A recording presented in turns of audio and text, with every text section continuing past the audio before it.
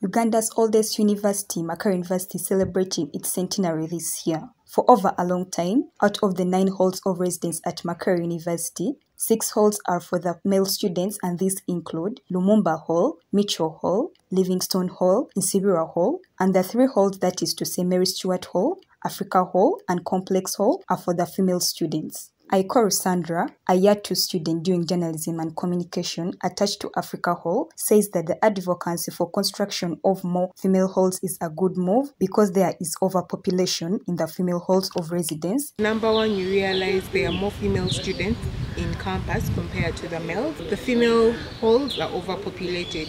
So you realize most of other female students are forced to look for alternatives, which could be hostels or rentals, but not everyone can afford those. So I believe that the university should look into the matter of having more halls of residence for females. The ratio of females to males at Makerere University is 2:1, meaning there are more female students compared to the male students. Some of the students here say that the female students are being exposed to insecurity because most of them stay outside campus in areas around Chikoni, Chikumi, among others. There's no way you can tell me that the tender and fragile girls, most of them are sleeping out, and us, the masculine boys, we are sleeping in here. So it could have been the reverse or the opposite of the reality, that we're having more girls' halls than boys' halls, because you realize these people moving from Chikoni, this is a hill, moving from Chikoni up to here to access lectures is a bit for us, the masculine people. So forcing these people living out, because most of them are living out, is like pushing them into a cocoon of insecurity. So I think it's very absurd and not worth noting in the books of history. History will not forgive you, the administrators. They also add on to say that a lot of violence is seen from the university because male halls are many, and this would not be the case if females are residing at campus. We the boys are the people who incite violence. So it could have been even better to have all the halls belonging to girls, and us the boys were living out as a way of fighting violence and insecurity in this university.